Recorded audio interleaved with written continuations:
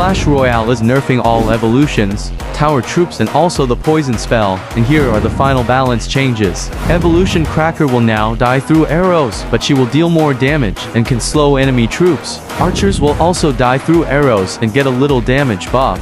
Valkyrie Evolution can now one-shot bats and skeletons, but she will lose some of her extra hit points. Evolution Barbarians will still survive a fireball, but they will lose some hit points and are now longer in their rage effect.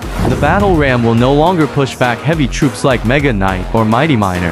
Evolution Bat's first hit is nerfed by 100%, and Evolution Bomber now has a 2-card cycle. The Evolution Knight is not getting a damage reduction buff and just loses some of his bonus hit points. Evolution Mortar now has the same hit points as the regular mortar. Overall, the Royale Giant Evolution now has less hit points and can be killed easier, same as the Royale Recruits Evolution. Evolution Skeletons will now be dead and lose against Barbarians. Evolution Tesla is getting a broken buff by adding a shockwave when it dies, but he will lose his extra hit points. The Wall Breaker Runners will only deal half of their damage, but will run super fast now. The second and third stage of Evolution Zap now deals 50% less damage.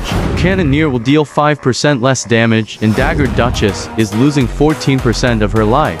But there are 3 more cards that are getting nerfed. The Poison Spell will deal 18% less tower damage. The Goblin Drill will spawn his Goblin way later, and the Elixir Pump now needs 3 seconds longer to generate every single elixir.